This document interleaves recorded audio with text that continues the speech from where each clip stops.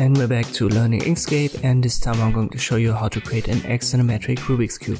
First need the grid. You can generate that under File, Document Properties. Go to Grids right here, and then pick in the drop down Axonometric Grid, click on New. You can zoom in a little bit, and then we'll use the Bezier tool. The snapping is enabled and it helps us creating the basic unit. You can see we've got a black stroke. Let me open the fill and stroke menu with a double click. It's a black flag color. I press Ctrl D to copy that, and then I drag the copy right here. I repeat the process. Now I copy these three. Once again Ctrl D and reposition that. We've got 3 times 3. I'll select it all, Ctrl D, then I click on it again and I hold Ctrl and I rotate it. Just like this. Now it's the right side. Once again I press Ctrl D and now I'll flip it horizontally. Now we've got the left side.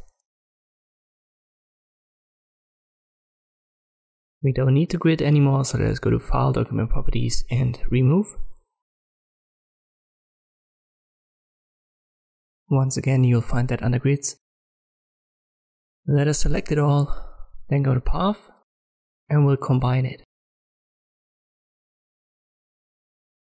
Now we can go to Path Effects, under Path, click on the plus sign, and we need the corners. Check this box right here to change only selected nodes and use the nodes tool. Make sure everything is selected, and then drag one node just like this. Create rounded corners.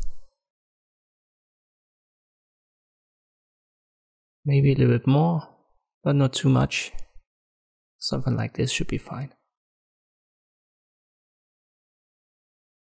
Alright. Now we need to break it apart before we can recolor it. So select it all, Path and Break Apart. And now we can only select each side individually. Hold Shift and click on the ones that you don't want to have selected. If you selected too much, like I did here. And then use the basic swatches down below.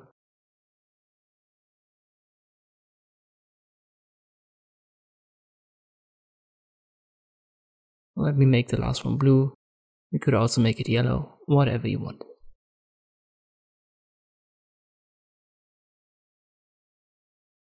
Now let's take care of these areas in between, and we can use this tool right here. It's kind of like the live paint bucket tool in Illustrator. It's called Fill Bounded Areas.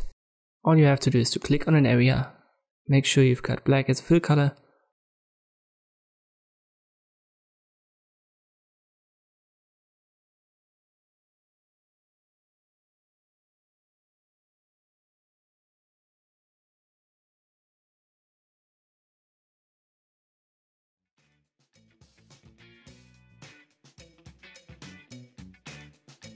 let us select it all and press Ctrl G. When we resize it, hold Ctrl. And this is how you can create such an axonometric Rubik's Cube in Inkscape. Thank you for watching, and I'll see you next time.